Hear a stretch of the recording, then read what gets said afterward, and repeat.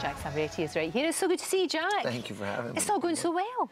It's going. It's fantastic, isn't it? It's really good. Yeah, it's been amazing. The tour's been so good. We've got the single out next month. Yeah, single's out next month. We just had a sold-out tour in the UK. We sold out Somerset House. We're actually announcing today that we're playing the Hammersmith Apollo in November. Excellent. So it's pretty special times. That's it is really good. And you know what? What I really admire about you is the fact that you've done it the hard way, and also you've been really brave, because it must be about 8 years ago now that you got you got a recording deal. Yeah, and it's been about 10 years. Is it more? Is it 10 years? Gosh, that's incredible. That's gone by so quickly.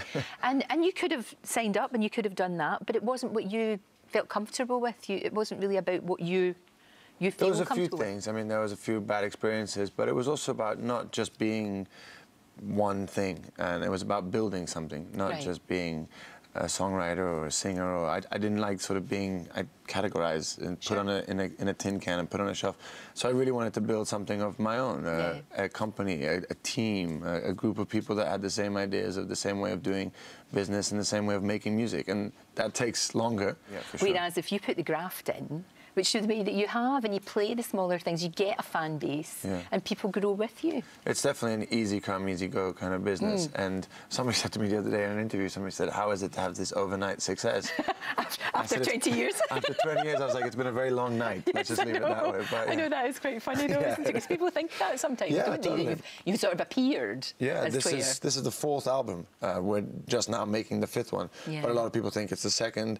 But it's nice because we have, and I think if you come to the shows, you see that. You have the people that have been with us, you know, for 10 years. Sure. And then you have the people that are sort of just getting into it. So there's this mix of enthusiasm and loyalty. Just a wee tiny bit. Honestly, I'm very quick. I'm a very quick study. And I'm very proud of the Italian heritage, and it's something that I try to incorporate a lot within the culture of the music that we make. And is London home, though? Is Britain your home? It has been. I was born in London, and it has been literally till about a couple of months ago, and I've just moved out to the beautiful English countryside now. Lovely. Because, of course, you've got little ones. I have little ones, and I'm touring a lot, and it becomes to that stage where you sort of, when you do come home, you want a home. I don't want to come home and fight the city. No, you just want to come home to your wee bubble and just have that time. No, I completely understand. Now, how was the Olivier Awards? Because you had people like Dame Judi Dench right in the front row as you're performing. Slightly daunting. It was very daunting. Most award ceremonies, there's people saying, oh, I don't know how I'm here.